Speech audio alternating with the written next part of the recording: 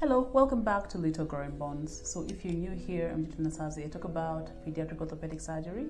I talk about it in a way that's very easy to understand. Today we're diving into a rare but important condition called congenital vertical talus, and it's sometimes known as the rocker bottom foot deformity. So if you've never heard of it, don't worry. I'll explain everything you need to know, including what it is, what causes it, how it is diagnosed, and how we treat it. So let's get started. What is congenital vertical talus? So congenital vertical talus, or CVT for short, is a rare foot deformity that babies are born with. It affects the alignment of the bones in the foot, causing the sole to curve upwards in a way that resembles the bottom of a rocking chair. So hence that's how the name comes about, the rocker bottom foot. So normally the talus, which is a bone in the foot and a very key bone in the foot, sits in a specific way to support walking. So in CVT, the talus is positioned abnormally and the bones on top of it shift in a way that pushes the front of the foot upwards while the heel drops down. This doesn't only make the foot cosmetically unappealing, but can also make it difficult to walk, especially as a child gets older. Now let's talk about the causes of congenital vertical talus, or the causes of CVT. Now you may be wondering, why does this happen? So the exact cause isn't always clear, but CVT is often associated with other conditions, conditions like genetic conditions. So conditions like arthrogryposis or spina bifida are often associated with congenital vertical talus. Also, neuromuscular conditions where the nerves and muscles don't develop properly can predispose to CVT. In some cases, it happens on its own without any underlying condition, and this is seen in isolated CVT. So because of these possible connections, doctors often check for the presence of other medical conditions when diagnosing CVT. So things like heart-related conditions, kidney-related conditions, other bone-related conditions all need to be ruled out. Now let's talk about the symptoms of CVT. The main sign of CVT is the rocker bottom appearance of the foot. So parents may notice that their baby's foot may not look like other baby's foot, or if it's on one side, they may notice that the 2 feet look different.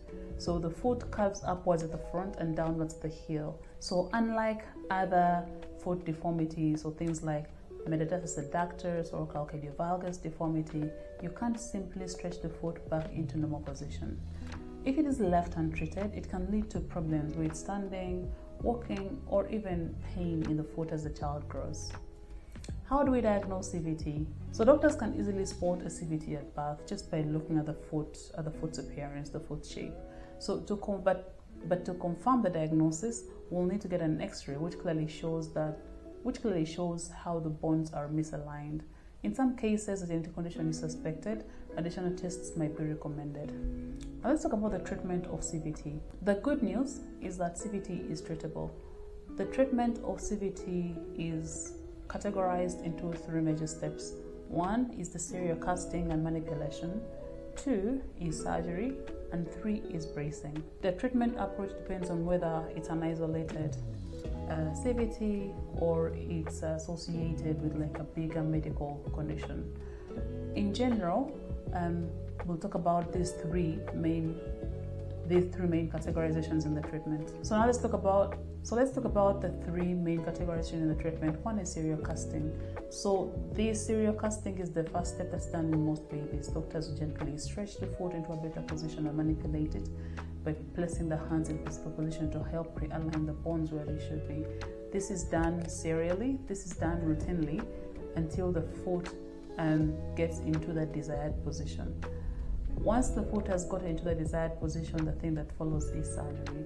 So once the foot is in a better position, the surgery is often needed to correct the bone alignment permanently. This involves repositioning the talus. Remember that bone I talked about?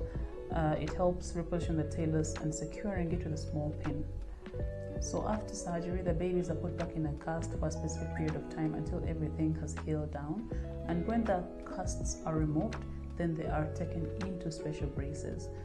The third and final part is normally bracing. So the babies wear a special brace to keep the foot in the corrected position. So what happens if the CVT is not treated? Unfortunately, the condition won't improve on its own.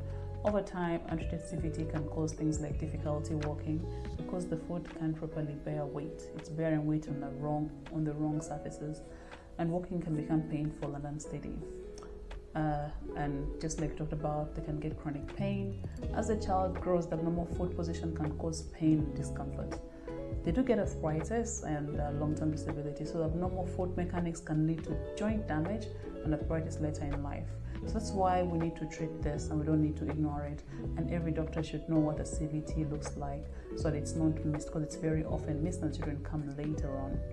So there you have it. Congenital vertical talus might be rare, but with the right treatment, the kids can grow up to walk, run, and play just like everyone else. If you found this video helpful, give us a thumbs up. Don't forget to subscribe for more easy to understand pediatric orthopedic content. And until next time, keep it on natural growing bones.